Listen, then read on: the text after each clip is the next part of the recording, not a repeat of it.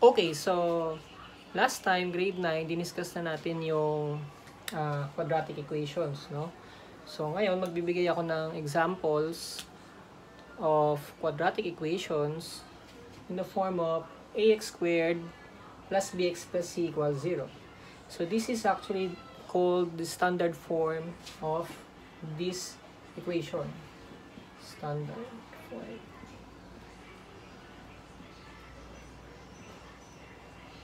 Okay, wherein ax squared is the quadratic term. Then meron siyang squared. Then you have bx as your linear term. Quadratic term. Linear term. Then c is your constant term. Okay? So these are actually real numbers. Diba? So these are the terms used in the equation ax squared plus bx plus c equals 0. Now, I'm going to have examples of quadratic equations. Okay, our first example, we have 2x squared plus 5x minus 3 equals 0. So this is already written in standard form, ax squared plus bx plus c equals 0. So all we have to do is to get the values of a, b, and c. So we have a is equal to 2, b equals 5, c equals negative 3. So that's it. Those are the answers. So you have to get the values of a, b, and c. Okay. Next example, we have 3x times the quantity of x minus 2 equals 10. So you will notice that this is not yet in standard form. So what we're going to do is to make this like this one. Ax squared plus bx plus c equals 0. So all we have to do is to distribute 3x inside the parentheses. So we have to multiply 3x. 3x times x, that is 3x squared.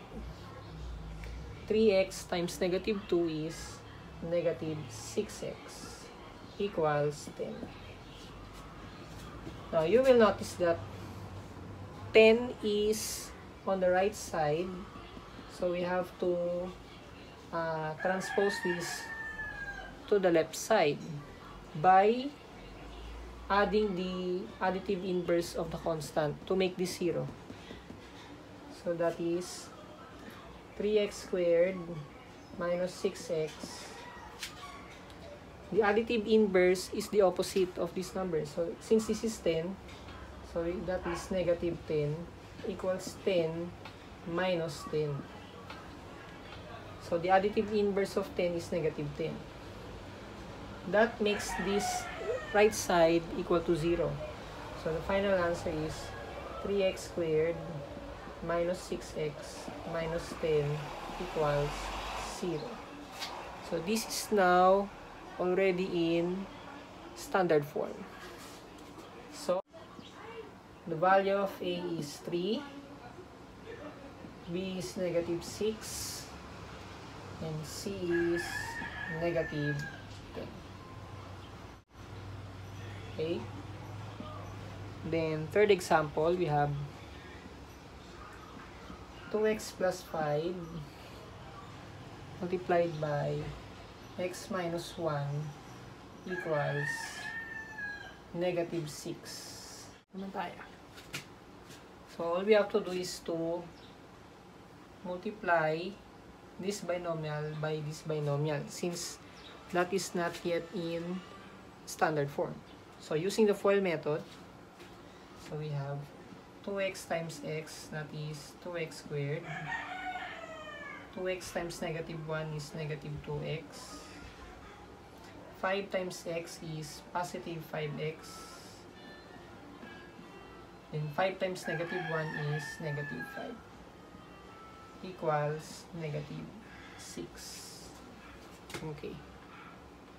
So we have to add like terms. So negative 2x and 5x. So we just rewrite 2x squared. Negative 2 plus 5 is positive 3x minus 5 equals negative 6.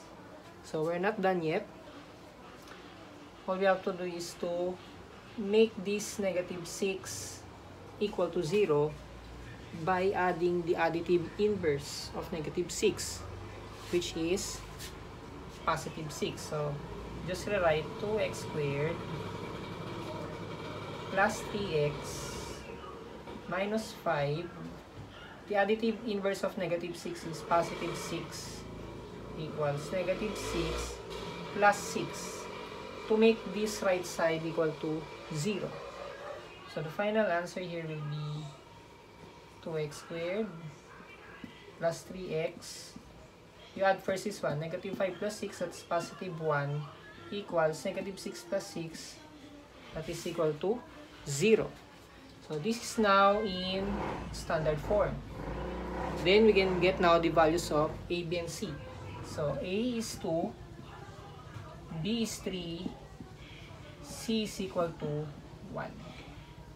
So that is how to write the equations that are not yet in standard form of quadratic equation. So as long as it will be in the form of ax squared plus bx plus c equals 0, that is the standard form. So all we have to do is to get the values of a, b, and c, which is the numerical values. Okay, so that's all for now. Thank you for listening.